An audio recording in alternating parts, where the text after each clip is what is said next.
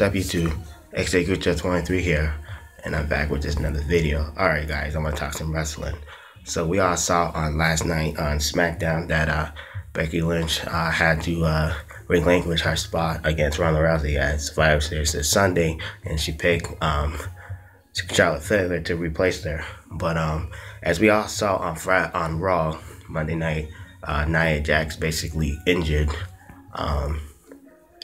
Becky Lynch, and now a lot of people in the WWE community are basically giving Nia Jax heat because she basically injured the hottest female right now in the WWE, and Becky Lynch, and a lot of people now are saying that now that Nia Jax should be fired, which I think is very, very ludicrous for anybody to think that, because like I said, stuff like this happens in the WWE, you know what I mean? We can't really control what's gonna happen, you know what I mean? So yeah, man, I think it's a little bit ludicrous how people in the WWE community are now saying that Nia Jax should be fired, where there's been plenty of times when we have injuries that have happened in this company.